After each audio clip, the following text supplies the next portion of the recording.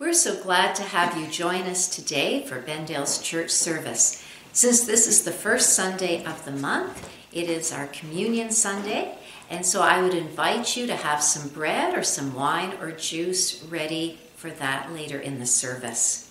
The class in the attic will meet as usual on Zoom at 12 noon, and Chuck Phillips will be teaching today. So parents and youth, please check your emails for the link. Thank you for your continuing generous support to Bendale. And I know we say this every week, but we are truly grateful. We know that a lot of charities right now are struggling. We know that a lot of you are struggling financially. And so we appreciate every gift, large or small. We encourage you to use e-transfer as the most secure method of giving, and you can use the email address donate@bendale.com. Now, if you wish to use a check, you can please mail your checks directly to our treasurer, Kellyanne Robinson, at her home address.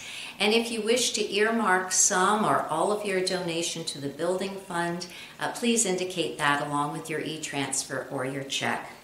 If you have questions, comments, or prayer requests, we'd love to hear from you at info@bendale.com. We're going to open our service in prayer after I give a few updates on some of those we have been praying for. Linda Mills is still sedated and on a ventilator in ICU in Peterborough. She is being treated for a secondary infection in her lungs. She's been receiving antibiotics for that.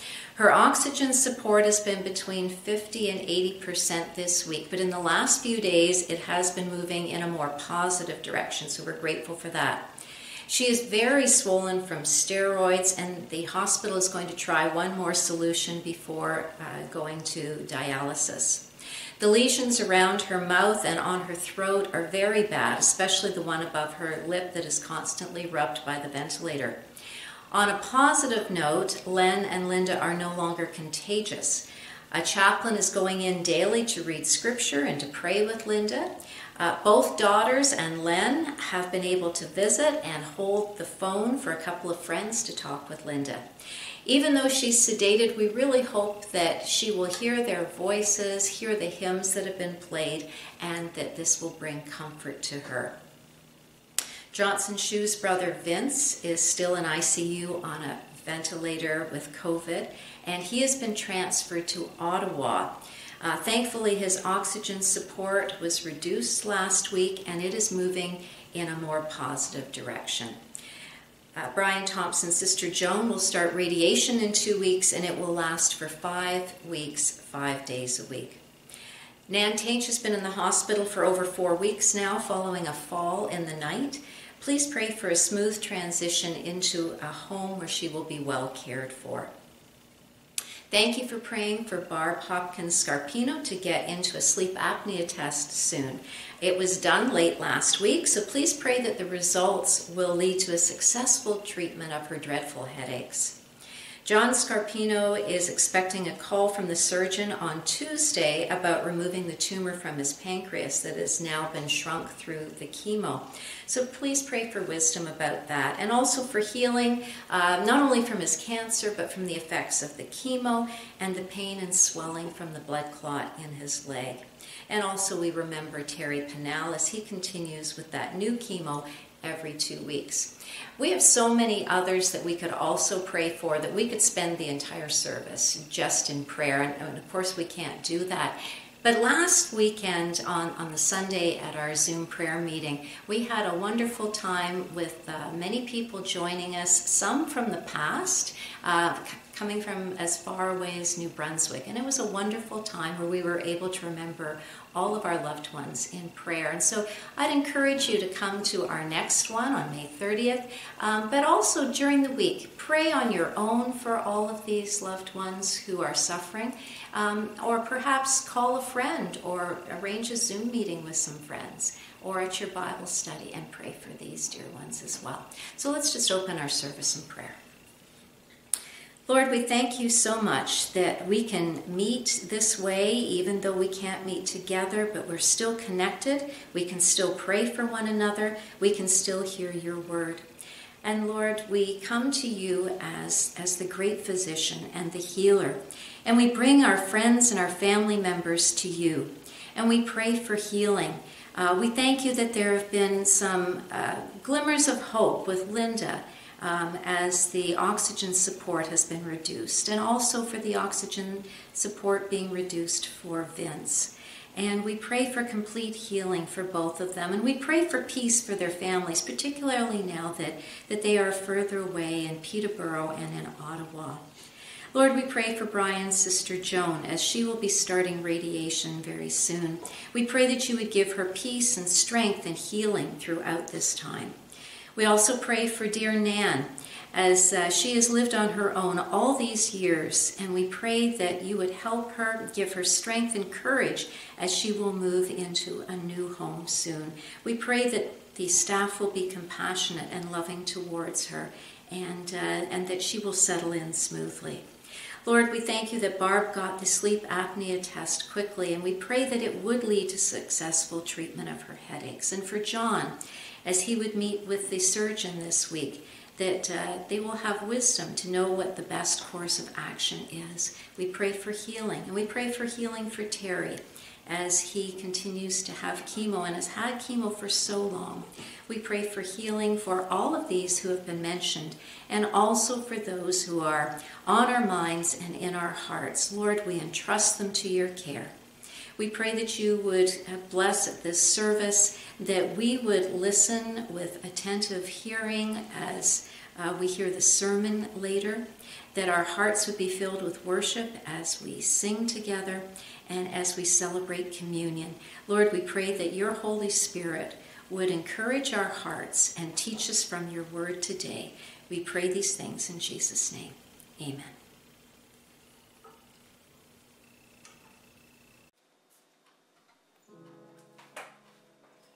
Let a mortal flesh keep silence, and with fear and trembling stand.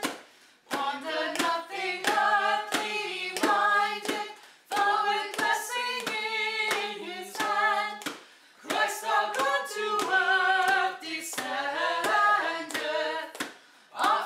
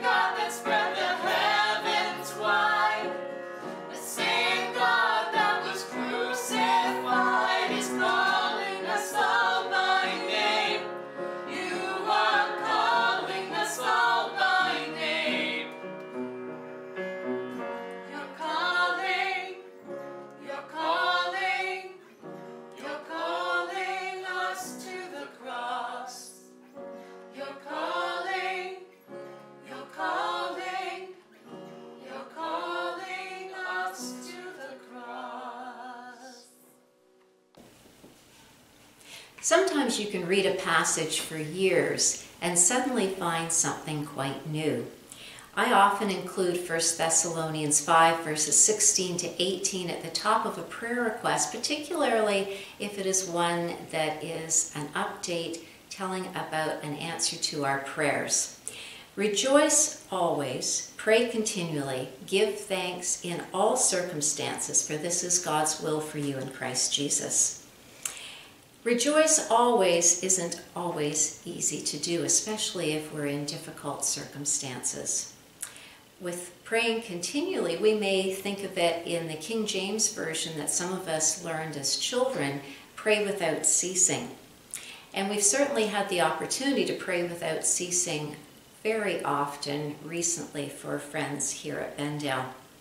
Give thanks in all circumstances. Sometimes we forget to give thanks, and that's why I like to put this verse, particularly when we've had an answer to our prayers. But it's not just for the answers to our prayers, but it says to give thanks in all circumstances. Not always particularly for all circumstances, but we can find something to give thanks for in each of our circumstances. But it wasn't until we were studying 1 Thessalonians in the home Bible study this fall that it suddenly struck me that Jesus perfectly lived out those verses, leaving an example for us to follow. So before we partake in communion today, I just want to quickly look at each of these verses with regards to Jesus. Rejoice always, pray continually, give thanks in all circumstances. Let's look for a moment at rejoice always. In Hebrews 12 verse 2 we read this, fixing our eyes on Jesus, the pioneer and perfecter of our faith. For the joy set before him, he endured the cross, scorning its shame, and sat down at the right hand of the throne of God. For the joy set before him. It wasn't the joy of the cross. No, certainly that was not joy. He endured the cross, knowing that the joy would come afterwards, the joy of bringing us into his family, the joy of bringing us our salvation, the joy of obeying his Father. In John 15, verses 9 to 11, Jesus says to his disciples, just shortly before he was crucified, "As the Father has loved me, so have I loved you. Now remain in my love. If you keep my commandments, you will remain in my love, just as I have kept my Father's commands and remain in his love. I have told you this so that my joy may be in you and that your joy may be complete." Rejoice always. Let's look for just a moment at pray continually. We read in the Gospels that Jesus prayed very early in the morning. We also read that he prayed all night before choosing the disciples. And he prayed in the Garden of Gethsemane before his arrest. And this was no casual prayer. This was an urgent, agonizing prayer, knowing that he was soon going to die on the cross. Jesus taught us through his example to practice the presence of God by praying continually and in all circumstances. And then finally, give thanks in all circumstances. When Jesus knew that he was about to die on the cross, we read in Matthew 26, Mark 14, Luke 22, and 1 Corinthians 11 that he gave thanks for the bread, knowing that it was representing his body that was about to be sacrificed for us. He also gave thanks for the cup, indicating that it was his blood in the new covenant, which was being poured out for many for the forgiveness of sins. So as we come to communion today, may we receive the bread and the wine with joy, knowing that Jesus willingly sacrificed his life to have the joy of bringing us into his family. May we be encouraged to pray continually, in other words, to have constant fellowship and conversation with our Lord each day. And may we give thanks from our hearts for his love, his death, and his resurrection that has brought us salvation and eternal life. Let's thank him in prayer. Lord, we thank you that we do have joy in your presence. We thank you and rejoice that we are saved through your sacrifice. And we thank you for your love. We thank you for the bread that symbolizes your body that was broken for us, and for the wine that represents your blood that was shed for us. Lord, we take these with grateful hearts, and we ask that you would bless this time, that we would truly focus on you and give thanks through our lives, that we would serve you. In Jesus' name, amen.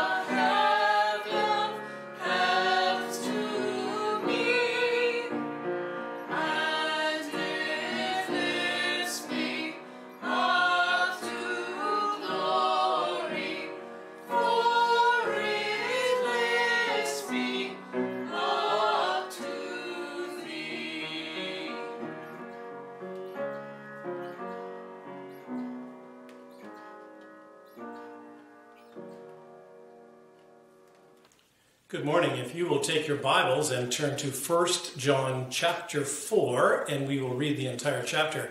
Our speaker this morning is Dave Robinson, and we're looking forward to what he has to share with us this morning. Just before I read the passage, and I'm not here to preach this morning, but I just want to draw something to your attention that I'm always reminded of when I read 1 John and think about 1 John.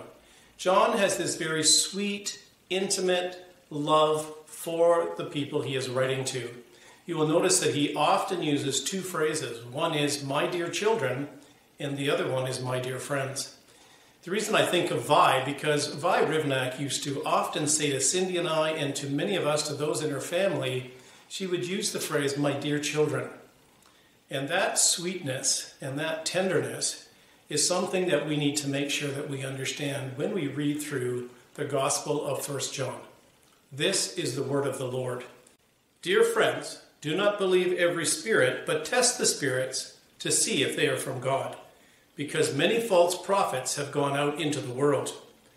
This is how you can recognize the Spirit of God. Every spirit that acknowledges Jesus Christ, who is come in the flesh, is from God. But every spirit that does not acknowledge Jesus is not from God. This is the spirit of the Antichrist, which you have heard is coming and is even now in the world. You, dear children, are from God and have overcome them, because the one that is in you is greater than the one that is in the world. They are from the world and therefore speak from the viewpoint of the world, and the world listens to them. We are from God, and whoever knows God listens to us, but whoever is not from God does not listen to us. This is how we recognize the spirit of truth and the spirit of falsehood. Dear friends, let us love one another, for love comes from God. Everyone who loves has been born of God and knows God. And whoever does not love does not know God, because God is love. This is how God showed his love among us. He sent his one and only Son into the world that we might live through him. This is love, not that we love God, but that he loved us and sent his Son as an atoning sacrifice for our sins. Dear friends, since God so loved us, we also ought to love one another. No one has ever seen God, but if we love one another, God lives in us, and his love is made complete in us. We know that we live in him, and he in us, because he has given us his Spirit. And we have seen and testified that the Father has sent his Son to be the Savior of the world. If anyone acknowledges that Jesus is the Son of God, God lives in him, and he is God. And so we know and rely on the love that God has for us. God is love. Whoever lives in love lives in God, and God in him. In this way, love is made complete among us, so that we have confidence in the day of judgment, because in this world we are like him. There is no fear in love, but perfect love drives out fear, because fear has to do with punishment. The one who fears is not made perfect in love. We love because he first loved us. If anyone says, I love God, but hates his brother, he is a liar. For anyone who does not love his brother, whom he has seen, cannot love God, whom he has not seen. And he has given us this command: whoever loves God must also love his brother. This is the word of the Lord.